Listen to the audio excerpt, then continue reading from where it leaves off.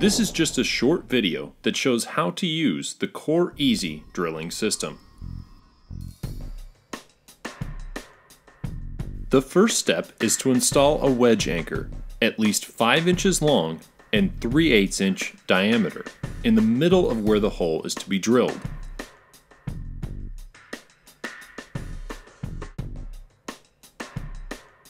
Thread the guidepost onto the anchor. To aid in setting the anchor securely, push down on the guidepost. This tends to pull the anchor out of the wall, setting it in the process. Do this a couple of times and then finally tighten the anchor with the wrench supplied.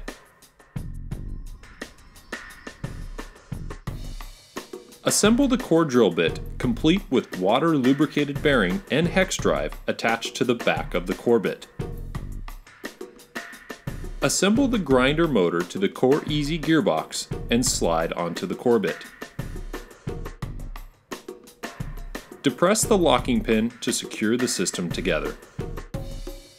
Assemble the water feed tube to the back of the gearbox.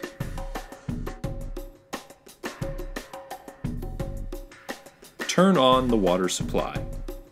We are now ready to drill. Begin drilling by switching on the drill motor and rotating the feed handle clockwise. Make sure to hold the grinder handle firmly. The operator is protected by a clutch, and it is helpful to get a feeling for this clutch by simply advancing the feed handle and stalling the system momentarily. This gives the operator an opportunity to feel where the clutch will engage.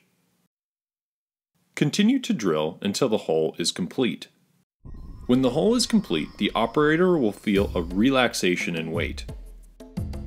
Turn the power off once the hole is completed. Eject the concrete core from inside the bit by reversing the feed. Pull the rig and the core out of the hole until only the bit remains. Now dismantle the Core EZ. The operator will be left with the core in the new hole and the guidepost attached to the core. Apply weight to the guidepost. This will loosen the anchor. The operator will now be able to loosen the guidepost by hand.